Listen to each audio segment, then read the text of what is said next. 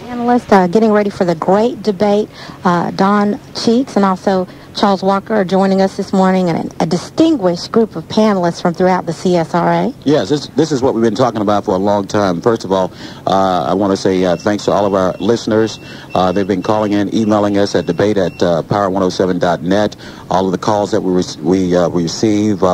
So many people in Augusta have been waiting for this big debate this morning, and we have a special guest of panelists. We want to say thank you guys for coming out this morning as well. We're going to go over to Ed Ross from the Clear Channel News Center, news director for Clear Channel Augusta. Good morning, Ed. Good morning, Fats. The rules of the debate are very simple. The panelist will ask a question to a particular candidate. He will have 2 minutes to respond, and the other senator will have 1 minute for a rebuttal. And that's basically it. We also will, we've had people send in questions on the internet, and we will intersperse them in two, and that will be basically the same rules, a question to the senator and a 1 minute rebuttal. All right, that's 2 minutes to answer the questions, a 2 minute response, and then a 1 minute rebuttal. Okay. Before we move on to our candidates this morning, we'd like to each panelist to introduce themselves and what job you represent. All right, we're going to start with you. Christina Head, reporter, fill-in anchor with WAGT News. Okay. Good morning. Good morning. Good morning. Mallory Millender, professor of journalism and French at Payne College. Okay. Good morning, Fats here. Bill Botham from Comcast. I'm the Public Relations and Government Affairs Manager. Okay. Good morning, Sheriff Fats, everybody. Brad Means with WJBF News Channel 6. All right. Now, we're going to ask our candidates to, should be pretty familiar with everybody in Augusta. They should be pretty familiar with their names, but we're going to ask our candidates to introduce themselves. All right, starting with Mr. Cheeks. Mm-hmm. Good morning. Thank you to the panelists and to the audience. I've looked forward to this, and I hope it's entertaining and very informative and help each person in the audience to understand the issues and better prepare themselves to vote. I'd just like to say thank you for the station for allowing us to be here. All right. Okay. And to my left, we have Mr. Walker. Good morning, Good morning. Here. Good morning. And good morning to you, the listening audience. I'm glad to be here this morning. Let me first thank Power 107 for this program. This is needed in the community. Minnesota Fats and Cher, you do a great service to this community. First of all, I'm a husband and the father of 4 outstanding children, and I love Augusta. I'm a graduate of Lusalina High School, Augusta State University, and I'm a member of Mount Vernon Baptist Church, where I serve on the trustee board. I care about my people, and I care about Augusta. I'm a Democrat, like Lyndon Johnson, Jimmy Carter, Ted Kennedy, Roy Barnes, John Conyers, and Bill Clinton. I'm a true Democrat. I am not a Zell Miller Democrat. A Democrat cares about people. I want to serve Augusta. There's a difference between Democrats and Republicans. The Republican Party of Georgia is not the party of Lincoln, but the party of Goldwater, Reagan and Bush, Bush 1 and Bush 2, John Ashcroft and Dick Cheney. Democrats want public education for our children, health care for our seniors, and we believe in a living wage. We believe in a criminal justice system that is free of political motivation and intervention, and we despise the politics of personal destruction. That's why I'm running for the state senate. All right. Okay, that concludes our opening remarks from each candidate, and of course we will begin our debate, the great debate, and of course we'll go over to Brad Means, who we call journalist number 1 for all intent and purposes, with your question. Your question will be directed to Mr. Cheeks. All right, Mr. Cheeks, we'll begin with you. It'll go out to both of you all. The question is this. What are you all going to do about the seniority issue? You are both seniority challenged if you make it back to Atlanta. Mr. Cheeks, you just beginning to climb the Republican ladder after switching parties. Mr. Walker, you, after having been out of the Senate, no longer pack the senior clout that came with being majority leader. How are you all going to overcome that newcomer status, if you will, and bring things back to Augusta? We've seen so many problems this year. Fort Discovery's funding was hurt. We haven't seen a lot of huge projects come back from the legislature. What are you all going to do, considering your newness, to help Augusta? Mr. Cheeks, we'll start with you.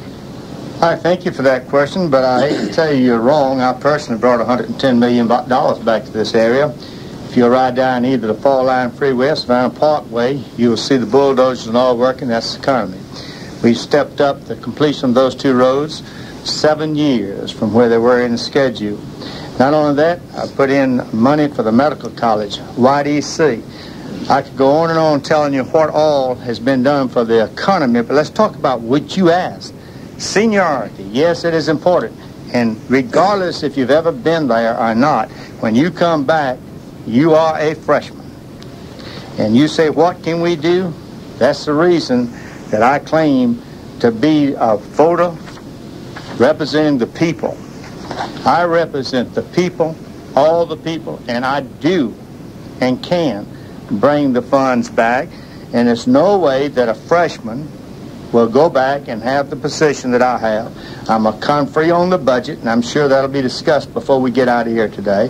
I do have seniority. In fact, I will be third in line in seniority for the total Senate if I return. So yes, seniority does count. I'm already and have been chairman of the Banking and Financial Institutions, of which you have seen the legislation that I've covered. I've introduced and passed. It took me 5 years. Had to do it under the administration that's current there because I couldn't get the other administration to vote for it. The payday loans, which was the most unscrupulous lending, hurting the very people that we should be helping. Yes, my legislation is definitely for the people. The government should be for the people and by the people. I poll my people. I do what they tell me to do, regardless of whether it's what I like or not. Because I said I would represent the people, and that's what I do. I do not represent a party. Now, on Monday, I spoke, or either Tuesday, to the Kiwanis Club, and I told them, they introduced me, and I had to correct the president. Last evening, I spoke Senator, to the doctors. we're over 2 minutes. We have to, according to the rules, we have to... All you got to do is raise your hand. There you go. Thank you. All right. Well, first of all, I'm running for the Senate because Augusta has fallen behind. We've lost $800,000 at Fort Discovery. The Augusta Mini Theater has been totally defunded of $200,000. The arts programs and the cultural programs in Augusta have been cut. Luther Lane and T.W. Joseph High School lost $200,000 in college transition funds that we had for Augusta College. They've cut $50,000 from the Augusta Child Advocacy Program for the neglected and sexually abused children. We have not gained anything in Augusta, and by my going back to Augusta, at least we will have someone who will fight for the people of Augusta. Augusta is hurting. They've closed the pharmacy at the Medical College of Georgia, and they've closed the Youth Development Center. If that's seniority, I don't want no parts of it. All right. Just in case you just joined. Have a rebuttal? Just in case. All right, let me get my rebuttal. First of all, Fort Discovery. They got $800,000. I, as a conferee, put an additional $800,000 in. The governor saw reasons to defer it. Now, Mini Theater. I personally, as a conferee, put in $50,000. Senator, sir, actually, you don't. We have a 2-minute response from the Senate, from the candidate, and then a 1-minute rebuttal, and we move on to the next question. But I'm having my rebuttal. According to this paper, it says I get 2 minutes, he gets 2 minutes, and I get a minute. Yeah, go ahead with your rebuttal. Go ahead with your rebuttal. Each question. Right, Yes, go sir. ahead with your rebuttal. All right, let's continue. Fort Discovery, I put the money in there. I tried to catch up from the years of the previous administration, and the governor saw fit not to. Why? Because a paid lobbyist was being paid, if you want to know what the facts were. Mini Theater. Why? Because this senator standing right here stood up there when the man asked the question, what good are we getting? And he was the secretary to the appropriation, and he did not respond when the Martinez said absolutely nothing, and I have it in the papers in a quote. And he was the secretary to the appropriation on the conference committee and made no rebuttal. I'd like to continue with the rest of it, but my time, sir. All right. Okay. Thank you, sir. Just in case you're just joining us, you're listening to the Great Debate on Power 107 and 96.3 KISS FM. It is 7:40, and we're going to go on to our next journalist here, Mr. Bill Botham of Comcast. Good morning. Thank you, Fats. Good morning. Mr. Walker, in your opening statement, you made a point of stressing that you're a Democrat. Given that the governor and currently the Senate are Republican, How important is party affiliation for the eventual winner of this race? Well, let me tell you, party affiliation, you're either a Democrat or Republican or you're an independent. And if you're an independent, you need to run as an independent. If you're a Democrat, you run as a Democrat. It's important about party affiliation. When the people in Augusta, Georgia, and the people across the state elected a Democratic Senate in Georgia in 2002, and 4 people switched parties and turned the Senate over to the Republican Party. As a result of that, every Democratic chairman we had lost their position as a Democrat. You had 5 black committee chairpersons, and we lost every one of them except one. It does make a difference. Party does make a difference. You have to decide in this life, I am a candidate for the people, but you're either a Democrat or you're a Republican. When you go to the Senate, they organize the Senate, they organize the House based along party lines. You get to vote as a Democrat or you get to vote as a Republican. And whoever's in charge, that's who set the agenda for the state of Georgia. Okay. Senator Cheeks? Well, these questions are some I'd like to ask myself. You know, the senator on his website has got me saying I created, cost the Senate 8 Senate chairmen. In fact, I have both rule books, the previous one and this one, the picture book, and there was only 5. One of them was not a chairman. 3 of them had quit, run for the Senate. And yes, the Republicans appointed 4 Democrat chairmen when there had been only 1 Republican chairman when Democrats was in charge. We appointed 2 minorities and 2 whites as chairmanships as Republicans. Tell me what's fair, 1 or 4. Let's talk about, to me, the proof is in these books. I mean, I've documented everything I'm saying, and I'm going to have it. I'm going to put it here, and we can look at it when this is over. Now, I don't know the rest of your question about, he said the chairmanship. What else was the thing? The question was, how important is party affiliation? Party affiliation to me is, I've never claimed to be a Democrat. I've never claimed to be a Republican. I ran as a Democrat. I changed parties because my opponent recruited at the last minutes of the camp qualifying time an opponent named Monique Cheeks. Stood there, went in, and qualified her 20 minutes. I'm told I wasn't there before the end of the qualifying time. Yes, and I had told the Democrat Party that, and I didn't like the plan they'd given, but I told them in the caucus I would vote for it, raise more money than any other Democrat caucus senator.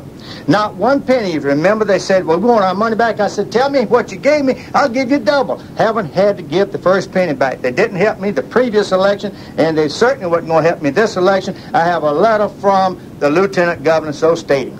All right, and a 1-minute rebuttal by Mr. Walker. Well, first of all, we need to understand something here, is that we had 8 minority committee chairpersons, and now we have 1. The second thing you need to understand is that when people elect you to public office, if you say you're going to run as a Democrat, then you ought to remain a Democrat. If you're going to run as a Republican, you ought to remain a Republican. If you're going to switch parties, you should resign the seat and allow the people the choice to select their own candidate. As it relates to some statement that the senator said, I can't remember what it was now, but it simply is not true. Okay. You're listening to The Great Debate on Power 107 and 96.3 KISS FM. Today's R&B and Old School. We'd like to welcome all of our listeners just waking up this morning. This is The Great Debate that we've been telling you about. Senator John Cheeks and Mr. former Senate Majority Leader Charles Walker. All right, Sherry, we move on to our next journalist. All right. We, of course, are joined by a group of panelists. Christina Head from WAGT, also Mallory Millender from Payne College, Bill Botham from Comcast, and, of course, Brad Means from WJBF News Channel 6. We'll move on with our next question. Mallory will have the floor. I'd like to follow up on the last question. Senator Cheeks, after you left the Democratic Party, the people who elected you to that position, you're now asking those same people to support you. Why should they? Because I have helped bring back the Cancer Research Center. You know, when you're out there and your mother does something to you and you don't feel that you have done any reason to get it, you feel bad. I felt I could help Augusta better. We had a Republican governor that was elected. And when I found my own party creating opposition for me and funneling money to my opponent that I had helped raise, then I felt like as I had said in the caucus, you must want me to be out of this caucus. And I left the caucus. Had I had time to have requalified when my opponent put in Monique Cheeks to run against me, then I would have qualified. If it wasn't the fact that it was a last-minute deal. Now, I don't think I owe an apology to anybody because it only took one vote to elect me. Now, I think I would like for them to look at the voting record of what I did before, what I did during, and what I know I will do. I have represented the people on every issue, and I'm sure that's going to come out before this debate ends. I have not tried to be partisan. I have not been self-serving. I have not done anything that would take from my people. My people are the people of this state. My people, more closely, are the people that vote and elect me to office. Yes, I'm asking them to re-elect me, and there is a reason for it. This is probably the most critical election we will ever have in this area. Okay. Mr. Walker? First of all, I repeat, I did not put anybody in the race against Don Cheeks. Second of all, the money for the Cancer Research Center was put in the budget by Roy Barnes, so no extra money was put in the budget for the Cancer Research Center. They don't have enough money. Now they have to float a bond in order to complete the Cancer Research Center. The second thing is that if seniority, switching parties, has done so much, why has Augusta lost so much? Why is it that the senior center on 15th Street has been closed down, where our senior citizens don't even have a good program so that they can get their meals now? I mean, this administration has been a disaster for Augusta, Georgia. We don't have any leadership, and all we get from our elected officials in Atlanta are excuses upon excuses. We need to do something about the governing process. Our prison system, that system is overflowing with young African-American males. We got to do something about that because of that no-good law, 3 strikes and you out, that was passed by Zell Miller and a lot of right-wing Democrats who helped him to do that. The problem we have and the difference between Democrats and Republicans is that we deal with the issues affecting people. I sponsored a bill to increase the minimum wage in Georgia from $3.55 to $5.15, the same as the federal government, and I had to fight tooth, tongue, and nail on the minimum wage, and my opponent voted against the minimum wage in the state of Georgia. That's not right. Okay, and of course, Mr. Cheeks, you get a 1-minute response. I'd like to go back to the first question where he was talking about these senators. He's got in his little, whatever it is, on the web page, he's talking about Donzella James was a senator, chairman. Never been a chairman. He's also got David Scott, which was in Congress at the time, Charles Walker, which was defeated and not there. He's also got Ed Harbison. Ed Harbison was given a chairmanship and declined it. I can go on now. Let's talk about senior citizens. That's nothing to do with the state. That's the federal government and the city of Augusta. We all know who runs the senior citizens. It's been in the paper now for 3 or 4 months. Let me tell you why we can't do as much as we did. First of all, we are taking in less money today, this year, 2004, than we did in 2000. Now stop and think about it. If you've had 3 or 4 more children and you got one of your spouses is not working, you've got less to do with, and that's exactly what we got. We got less money and more participants in this state to spend the money we got to go around. My time's up. I'd like to go first. All right. Okay. All right. And, of course, you're listening to The Great Debate on Power 107 and 96.3 KISS FM. We will go on to our next question. Don't I get a rebuttal here? That was the rebuttal. Yes. Yes. We're moving on to our next question. Christina Head from WATT. Okay, Mr. Walker, obviously both of you have served in office before. What is it that you learned during your time in office and even during your time out of office that would make you a better senator? You know, that's a great question. I'll tell you what I've learned since I've been out of office. I've learned that we need to have good, strong, courageous people representing those people who cannot speak for themselves. We have in this community many poor people, especially poor mothers with children. I introduced legislation to create the Children's Health Insurance Program in the state of Georgia. That program allowed children and families to get health insurance, access to health, for $15 a month. This Republican administration has increased the cost of children's health insurance from $15 a month to $68 a month. Now, a lot of people think that doesn't matter, but if you're only making $5, $6 an hour, that is a very significant change. So what I've learned is that we got to learn how to fight for people. We got to stay humble, and you need to understand that in America, everybody counts.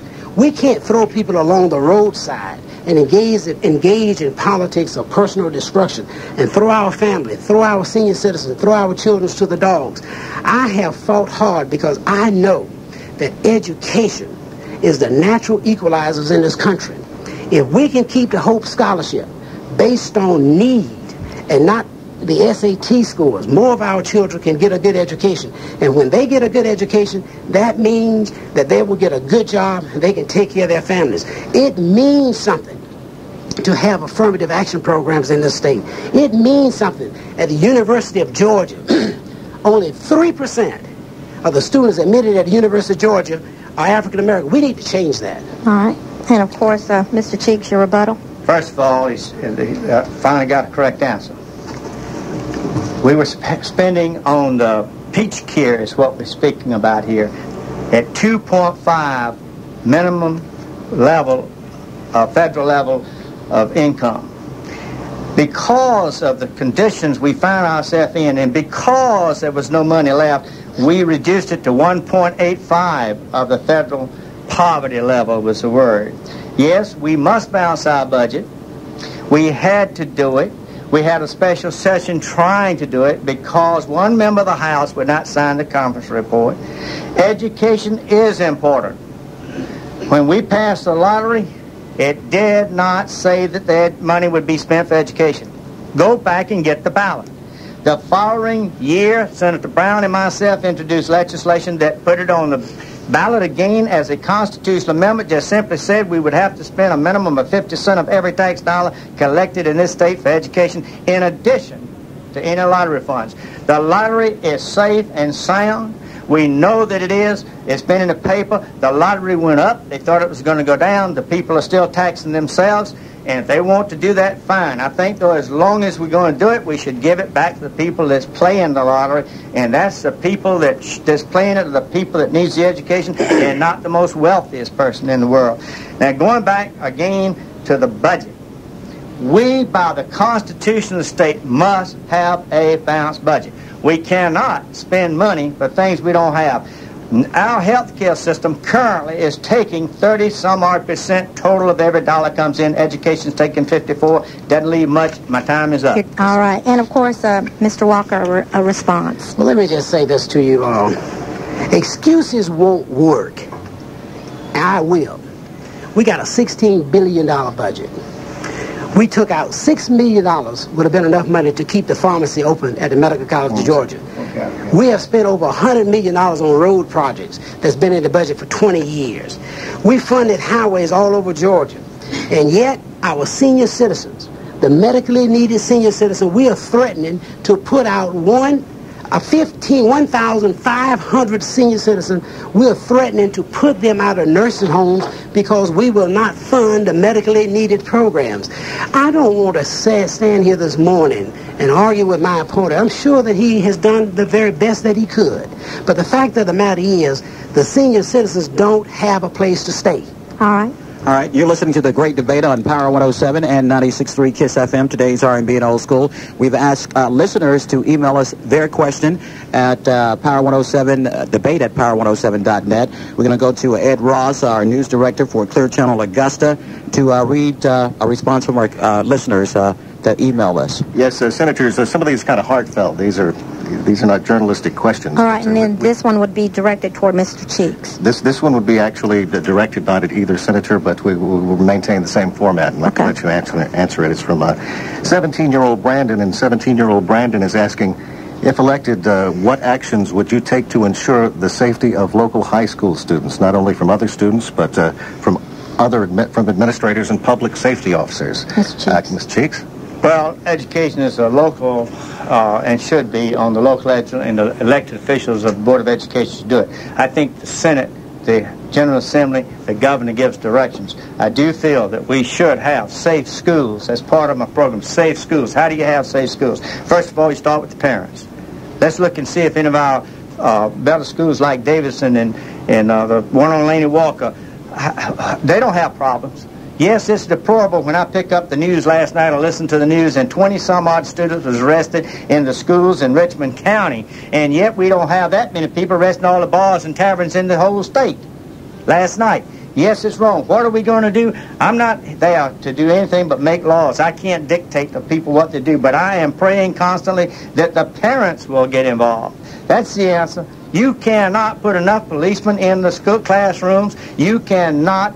No way can you make a teacher be a policeman. The teacher should be able to teach. The pupils should come to class ready to learn, and when they don't, the teacher should be able to put that student out. And they shouldn't have to have a policeman there to do it. But if it takes a policeman, we'll have them, and I think the state will fund them. Yes. Senator Walker? Well, you know, that's public education should be safe for our children. You know, I'm from the old school. I went to Lucy Lane High School, which was one of the greatest high schools in Georgia. And we had people and teachers who would work with us. The kids are different today. I'm from the old school. We spared a rod to spoil a child. You know, they used to deal with us in a very tough fashion. But the problem we have in this country and in the state of Georgia, and right here in Richmond County, is that we do not have adequate funding for our teachers. We do not have a child. You can't expect a family to get up in the morning and not sure whether they're going to have breakfast or whether they can even feed their children, or whether the children have been properly diagnosed with ADA or any kind of trouble. And then they go to school. Then we expect our teachers to become the parents, the police officer, and everything else. And that can't happen. This thing goes back to the community. It starts with the parent. It starts with the community, the church, and we all must get involved. That's why I sponsored a legislation and funding for $200,000 for a program to transition students from T.W. Josie, Lucy Lane, and Butler High School so that they could go to college. This Republican administration came in and cut out the $200,000, so now the children don't even have hope of going to college. We had 37 kids from Lucy Lane and T.W. Josie to enroll at Augusta State University as a result of the program that was funded with the $200,000. They took it out, and they didn't take it out because it wasn't working. They took it out because I put it in. That's wrong, and that's why we have the problem. Let's educate the children. The kids who are doing well in school tend not to get in much trouble. I am embarrassed that we have deputies in our schools today. That is not right. All right, and of course, I don't know about the money that he's talking about being put in and taken out, but I do know that the governor and the Senate, and I'm talking about the Democrats, Senators, and Republicans, certainly took a jaundiced eye at some of the funds that he was funding and places going, because we will show before this is over, they weren't going where they were supposed to go. Now, if we're going to talk about it, I'm going to tell it like it is, and I got the documented facts to do it, and I'm sure it's going to come up, and we're going to talk about the pharmacy, I hope. I'm going to show you where the person was getting a $500,000 contract with no bid while it's being cut. State didn't do it. An organization called MCG that people think is the Medical College of Georgia.